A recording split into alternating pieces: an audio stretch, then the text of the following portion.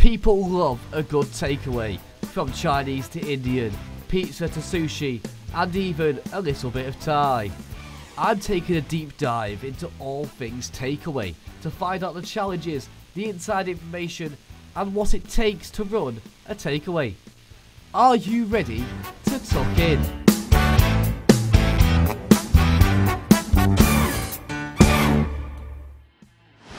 What's the first word that comes to your mind when you think about takeaways?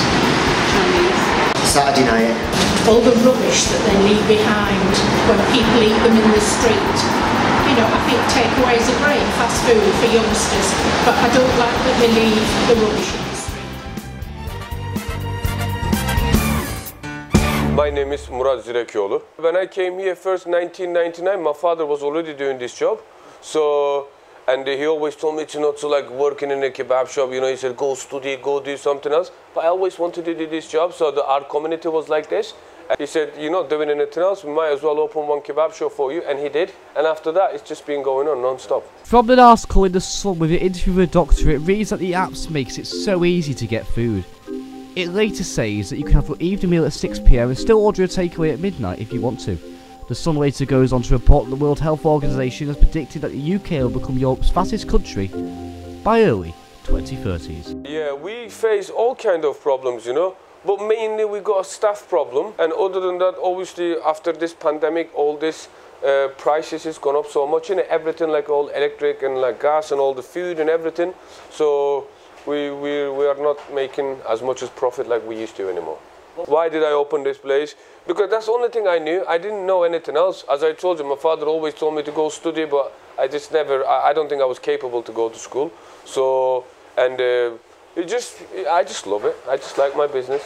In the future, at the moment, I don't have a much goal. My goal is to spend more time with my family as much as I can and provide them whatever they need, you know, and that's it. I don't want another shop or bigger shop. I had enough. I don't want something too much like that. We discovered that the majority of people prefer to go to their small local independent takeaways, and 45% of people who took part in our poll said that their favourite takeaways are Chinese.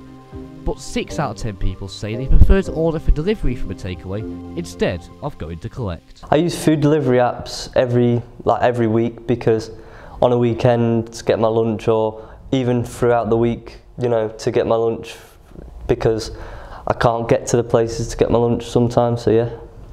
We are not, they even sent me a letter yesterday asking me to join their company, but I would never do that because our profit margin is so down anyway, and amount of commission that they take is crazy. You know, it's like, it's stupid. So I don't really use Just Eat or Uber Eat. So I've got my own website, and I've got some kind of bit more little company called Food Hub. So we use that. We do mainly deliveries because our state is a little state. So mainly we get deliveries. You know, if you work hard, then you can make money on everything, you know, you'll just have to try. So I'm happy with my business. It's not as good as like it used to be, but still provides me everything that I need, you know. So I've got a car, I've got a nice house, and what more do you want, you know? Out of the people who took part in our poll, 70% say they're most likely to order a takeaway on a Saturday.